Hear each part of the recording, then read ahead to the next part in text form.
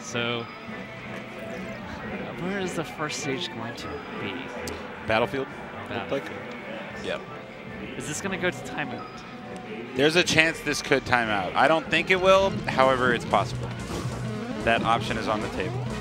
This is one of those times during Big House Weekend that if you want to take a dookie, you won't be late or miss out on anything. Not making any references to anything that happened earlier this weekend where I had to buy a replacement plane ticket. Dookie. But yeah. Not saying I had to buy a replacement ticket for somebody missing a flight or anything. Yeah, I don't know what you're referring to. Not at all. So we're 30 seconds in. It kind of looks like a hand warmer, except it isn't. Yeah, this is literally the actual match. Nintendude got 21%. In case you were wondering. Yeah, and now Nintendude no longer has an obligation to approach. The onus is on Prince Abu. But in 7 minutes, you can really just... You don't have to actually approach for the next 5 minutes. You can take a nap on your platform. You literally can just hang out, see the sights, see Battlefield. What's exactly going on in the background of Battlefield? Are you in like a wormhole, some kind of vortex? Yeah. There's a funny Dota 2 game that lasted like 100 minutes, and the Korean commentators are hysterical. It's like, they're pushing the base, they're pushing the base. No, they're going back. Why? And then and then the game's over. And it's like, oh no, it's 1-1. We have to call the game. We have to call the next game of this series. Oh man, it's the best. It's one of the best commentary videos. That's great. So, minute and a half into the match, and we're starting to see some action develop. Yeah. A total of 91 damage. Yeah, in 90 seconds. About 1% per second right now is what we're looking at. All right. Okay, Prince Abu's slowly getting damage. Oh, and I feel like Prince could have mashed out of that if he was a little bit. I feel like he had an eternity, but the pace of the match probably made him so slow that he was like, oh, probably wasn't used to doing anything quickly in this match. Or pushing buttons. Ooh, I think going up to 300 is actually a really smart play because you're extolling and extending the lead and reducing the time that exactly. you have. Since time is clearly a factor in this match, you're pushing it closer to timeout, and you have the lead already. It makes sense. I think Chu did the same thing against Prince when he played him at Battle of BC. He wobbled to 300 every time. And Nintendude's going to go to top platform. Let's see how long he lasts before the up air starts sharking him for too much damage. Yeah. But, you know, I don't really feel like Sopo can do much anyway. So, like, if you can just milk the time, I think that's okay. Yeah, not bad. If you can, any damage is bonus, but if you can take a 30 seconds, a minute off the timer, then not bad in this situation. Although, you know, he doesn't have too much of a lead, so that could end up backfiring. That's the issue of playing with the clock like that, is that if you don't have a big enough lead to make sure that you're ahead, then it could end up backfiring. And right now, what Prince Abu is doing, he's making really safe choices, just hoping that, and what he's saying is, if you jump, I'm going to hit you. But if you don't jump, nothing's going to happen. Right. That's a lot of what Prince Abu's game plan is. While it's okay if you have the lead, it's not okay if you're losing. Yeah. And Prince did drop an edge guard a second ago as well, which is not a good look against Sopo. This actually looks a little bit tougher than you would think. Puff normally has a very easy time edge guarding characters, but doesn't look the easiest on Sopo. Oh, no punish on that laggy up smash. But Nintendo doesn't really need to find a kill either. Yeah, but I mean, this 50% is great, honestly, for Nintendude in this situation. And I think he started, Prince Abu started off at like 15% when we just saw the Sopo. Yeah. Eventually, I thought the Tomahawk was going to come out. There it is. And, oh, and I thought he was just going to grab that. Finally gets that back air on the tournament winner. So we're 4 minutes in, and now we're at 1 stock. Nintendude utilizing another 2 seconds by staying on the cloud. Ooh, and double down smash. Oh, and the taunt. He's playing mental games at this point. Yeah. I think, like, after losing to Spark so many times just for stalling, like, he just does not care anymore. I think Spark actually broke him in Norcal. It's like, if everyone's okay with timing out me, I'm not going to care anymore. That's understandable. It's fair. Especially in a matchup like this. I don't blame either side for trying to time out. Yeah. Unfortunately, it doesn't make for the most exciting match, but... This is exciting once. It's like that, what type of food would you try, like, once? But like, not again? I don't know. Pineapple on pizza. Pineapple on pizza. I'm okay with it.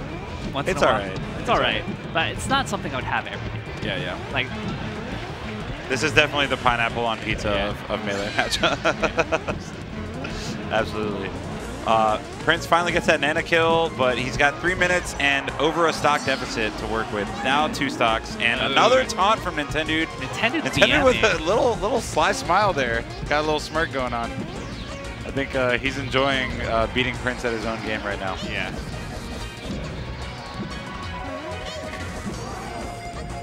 Ooh, and he misses the follow-up again. Ooh. And this is looking very difficult for Prince. Okay. Finally gets that kill. He's got to find a way to near get rest? this kill. Rest would be amazing, but very difficult on ice climbers. Go for a near rest. That would be good.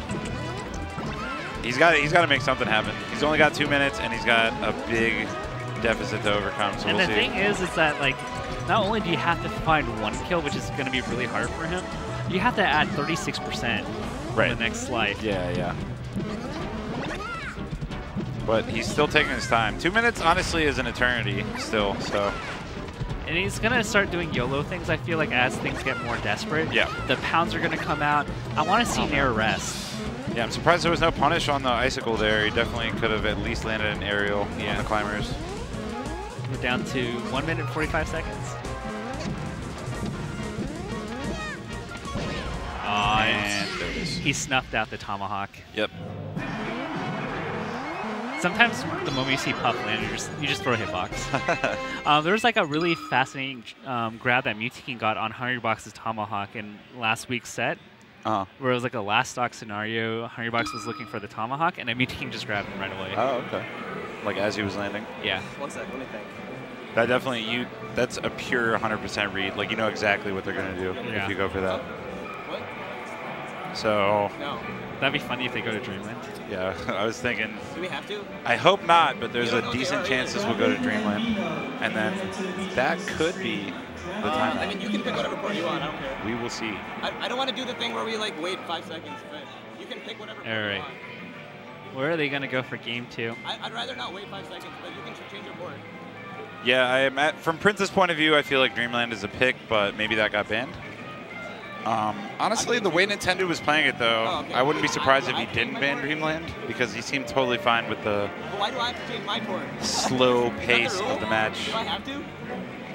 No, all right, they're joking around. They're having fun with it. I don't know what they're laughing about. Oh, okay. They are actually discussing the neutral start. Oh, because if you do neutral start in the beginning, it takes away like 8 seconds from the game. Oh, yeah. So in this case, they need those precious few seconds. They need every second they can get. So they have to actually just change their ports for neutral start rather than. Otherwise, you're wasting 10 crucial seconds in this match, which actually is important in this match. That's the only time that will matter. It's really funny. Yeah, I feel like that whole aspect is interesting. I wonder if like 10 years in the future, people just have all the ports memorized for every stage. So you just sit down, you automatically know which ports you need to be for neutral starts. But then there's the subtle differences that being a different port actually changes in the game as well. For example, I want to say Fox's chain grab on himself is easier in port 4 for some reason. I forget exactly why. Look, Melee is weird, man. Not if I don't have to. Melee has a lot of deep, like strange mechanics that don't really make sense. But they all come together to form an amazing game, so it works out. Damn. You don't want to switch, I don't want to switch. And Nintendude and Prince Abu are still just having a ball up there. I mean, they could just press start and then see where it is and then restart the next game, right? Yeah, I don't know why this is this much of a ordeal, but it is. I see. They don't want to give up their port, so now we have an interesting standoff where I don't know, man. You guys really need to make this set longer. I'm gonna yell at both of these people after this match. I'm gonna tweet at them right now. Tweet at Prince Abu and Nintendude and be like, "Do you guys really need to make this set longer?" I guess they want to, man. Yeah, at this point, they're probably doing it for the memes. I don't think they are. Let's just make it 3 out of 5. Who they are is the meme. That's true. That's actually a very good point. You can't call them memers because they're the living that's their natural embodiment state. of a meme. That's how they exist, is meming. Mainly Prince, actually. I wouldn't call Nintendude as much of a memer, but I like the taunts. Remember at Xanadu where you held the sign? Oh, yeah. Yeah. He's a low-key memer, for sure. Oh, man. They had to bring in TOs. This got real serious real fast. We've had all sorts of controversies today. That pause incident earlier. Oh, yeah. I was commentating that. Yeah. I honestly... literally, I'm on Team Liquid, and I was like, that's kind of BS. Like, they definitely should have won that game. S2J and Shroom did end up winning the set, so it didn't ultimately matter. But look at our man G Money on the other set. Is he getting wobbled? Yeah, I think he got wobbled and stuck. Who's he playing? Army. Oh, okay.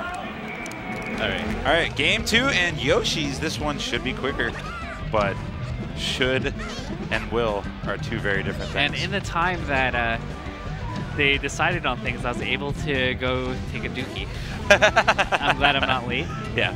No, he's timed that dookie very well. Yeah.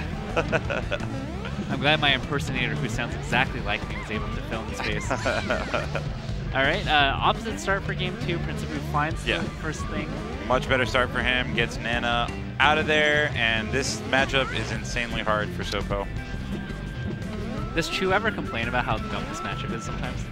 No, actually, Chu complains very, very little for an Ice Climber. So, like, considering how bad Sopo especially is, and in teams, for example, Chu usually doesn't, he won't be like, man, Ice Climbers are so bad in teams. Like, he kind of just, he works with it. I guess that's why he's a top 10 player. Yeah. Maybe that's why. Ooh. And this was a nice start, but now Nintendude's already tied it up. Yeah, Nintendude's making this look like an even matchup right now between Sopo and Jigs, which it is most certainly not. Absolutely. I was saying I feel like Prince is comfortable with the matchup, but not as much as I thought based on what I've seen so far. I think so far what I've seen is that he's like camping, just throwing out like generally good hitboxes, but I don't think he knows any subtleties or nuances of the matchup. Yeah. That's definitely what it looks like. Like, we haven't seen like a near rest at all. Like, and there were positions where I thought he could go for it. Yeah. There was other situations too, like when Nintendude was shooting the icicles and Prince had no punish, even though he's right next to him. Yeah. So. Icicles and Blizzard have a lot of lag. Yeah, they do. Like, Nintendude's like punishing pounds, like he's seeing them. It seems like he has more of a grasp of what the other character does. Right. So just now, Prince of Blue's just hoping that Nintendude's going to jump. So it's like Lava Pit versus Air Lava Pit, if there's such a thing. I guess like Poison Fog? I don't know what you would call Poison Fog. What would you call like the mist? Yeah, the mist. Yeah, this is looking better for Prince. Can he? Oh, he doesn't get the kill. I feel like that was very doable to confirm that kill on Nana, but does not quite get it. It was in the bag. Yep. All right. So one likes to stay on the ground and one likes to stay in the air. It kind of reminds me of like MediaXP and Ice Climbers. Yeah, this is definitely looking like a brawl matchup right now. Ooh. And back to looking pretty rough for Prince. He hasn't really been winning the battle of attrition so far, so I feel like he needs to kind of go in a little bit more. And we just saw Nintendude shamelessly roll 4 times in a row across from Prince of Boo. Yeah, it's just like, I mean, it seems like Prince of Boo has a game plan, but he's not like actively like reading or figuring out like Nintendude's patterns either. Yeah. His game plan just isn't working out very well, so he needs to switch it up, honestly. Yeah.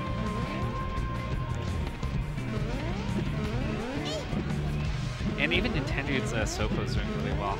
Yeah, no, he's actually done a ton of work with Sopo in this set, which is huge.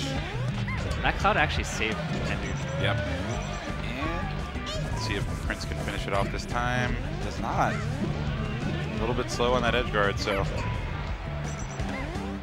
I feel like also when you play Ice Climbers and you play Sopo only, like time slows down and you feel like keenly focused. Yeah. turns into the Matrix for a hot second. Game's pretty close. Don't know how Principal's gonna consistently land hits. Yep. Maybe he doesn't need to. 4 minutes left on the timer, in case you're watching. In case you're watching the timer. Could in case you're not watching G Money getting wobbled. Alright. Slowly weaving his in. He's going for the ground a lot more instead of just going for high attacks. Oh, that was a big risk from Nintendude and doesn't get punished for jumping. Ooh, good jab. Although that could have been a rest. Yep. But you would need insane reflexes to recognize. Yeah, that would have been a very difficult rest to land, but... Hungrybox gets those a lot now. He added that to his weaponry. It's crazy how much Hungrybox still advances the puff meta. Yeah. Ooh. And the up smash. Now it's looking real rough for Prince again. Not as bad as game one in terms of what he's got to deal with to make this comeback, but it's still pretty tough.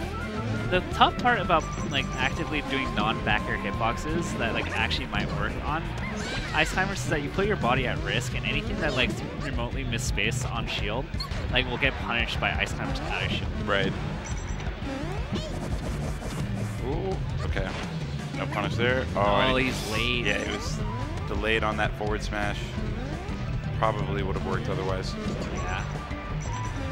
All right, let's see if he can get a little bit more damage. Oh, wow. Just barely grabs. So you just see these moments where both of them are stopping. You're just like, oh, like, what are you going to do? I don't want to do anything. Yeah. Both trying to play very reactive. All right. Okay, gets a tiny bit of damage with that side B. I respect it. Let's see if Principal can extend the set to a game 3. Shellen just like thinking, no, please, no, Nintendo win. I try to be unbiased, but let's go Nintendo. No, your silence speaks volumes. All right, Nana has some damage. Yeah. And a couple of jab setups could have worked out. That was a great grab, actually, by Prince. Not able to finish the kill on Nana. But it's actually really close. Yeah. But even then, oh, that was an unpunished pound. Yeah, that looked real risky, but he got away with it. Oh, another pound? That shield is getting low on Nintendude, and Prince is starting to take advantage. Yeah. Now Nintendude trying to shoot more aerials, more hitboxes. He's trying to get underneath Hungrybox. Hungrybox. Sorry, it's a force of habit. Yeah. Oh. He is wearing the bandana. Oh, and that back air ends up sealing it. Good stuff to Nintendude. Longest 2-0 of all time. Even the mid set. Yeah, but no, good stuff to Nintendude. Played that matchup very well. He was ready for Prince's approach to the match, which was to take his time. And yeah, ended up with a very solid win over Prince. Yeah. So nicely done from Nintendude.